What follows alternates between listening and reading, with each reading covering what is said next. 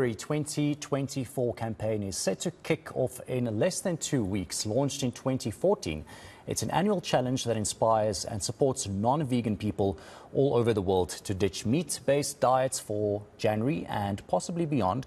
Well, this is in support of better health, environmental sustainability, and the creation of a more equitable food system and, of course, animal welfare. Vickers Engelbrecht from ProVeg, the spokesperson there, joins me now live for more on this. Thank you so much, Vickers, for your time this evening.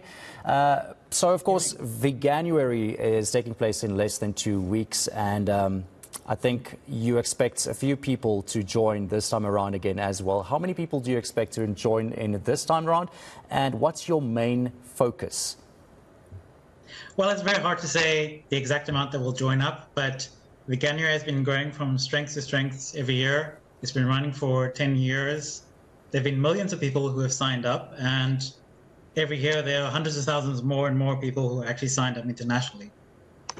And tell us more about this. For somebody who's, watching this right now, it's the first time they hear about Veganuary. What exactly is it, and what does it aim to do?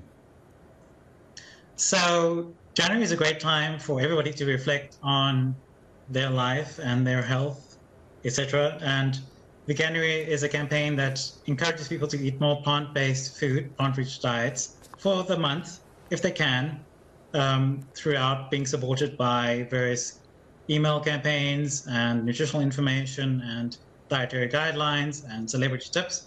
It's really just a campaign to get people to be a bit more healthy for the month of January, to kick things off in a good state for the January.